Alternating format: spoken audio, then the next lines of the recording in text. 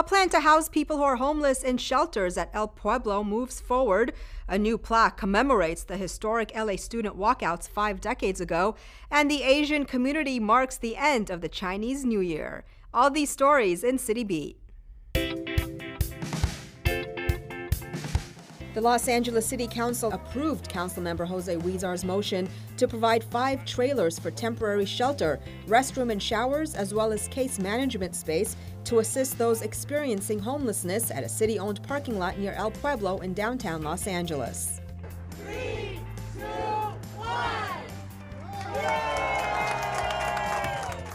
Community members joined Wilson High School Alumni Association to unveil a bronze plaque sponsored by Councilmember Jose Huizar and other partners to commemorate the 50th anniversary of Chicano student walkouts at El Sereno Middle School, the site of the original Wilson High School where students were the first to walk out of classes on March 1, 1968.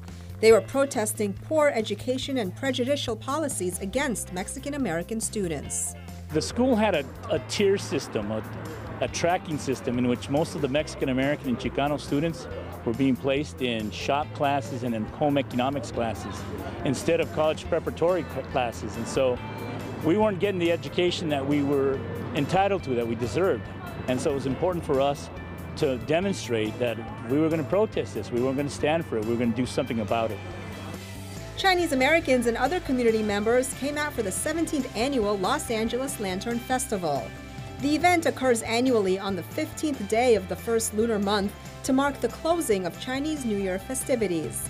The Lantern Festival embraces the mission of the Chinese American Museum to foster a deeper understanding and appreciation of America's diverse heritage. And it's about learning about each other where we dispel fears and we build friendships and love. And we want to come together as a city, we want to come together as Angelenos, we want to come together as Los Angeles, because in Los Angeles we celebrate diversity.